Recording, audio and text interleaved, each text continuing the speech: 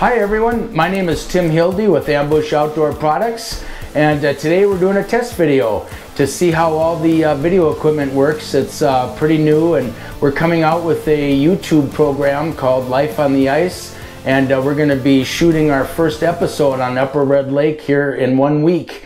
They've got, I think, 6 to 10 inches, and so it should be good to go by a week from tomorrow, Monday.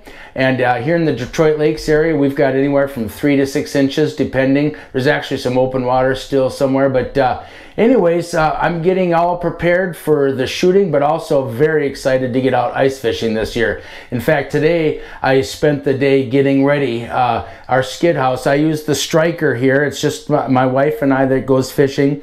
We have the 5-hole configuration, and we put the live scope in the middle, and then we each have our Vexilars in each of our holes, and then the back 2 holes are for dead sticking. And today got the rods all ready.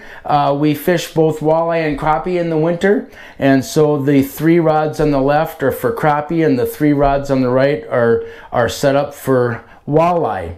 And the way we've got this house configured, this is the Striker 4-hole, but then we actually punched in a 5th hole, and we got the optional bench here that's got some nice ample storage inside, and you can see I've got my tip up in there, an auger, and anyways, this is a really comfortable seat. We also have cup holders and sonar shelves to get our electronics up off the floor.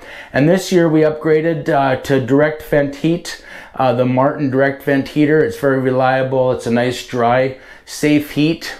We also have the solar option, which keeps our battery charged all season long. And our solar option comes with a controller so that you can't overcharge your battery, but it also allows you to charge lithium batteries, which are becoming more and more popular. And then also you can see we're set up with rattle reels, got those set up today. And we like to dead stick and live jig in the front here in Minnesota. We can have 2 lines in the water each. And also with our direct vent, we get a fan, and I've got it off right now. I'm going to flip it on. You know, there's a lot of ways to ice fish. You can fish from a bucket, you can fish from a portable, and on the high end you can get a wonderful wheelhouse.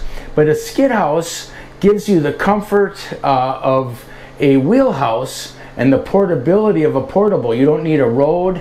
You can get out on early ice. You can stay out later in the year. You don't need quite the thickness that you do with pulling a pickup truck in a wheelhouse. So this is set up very fishable and very comfortable. So anyways, we are good to go. Talk to you soon.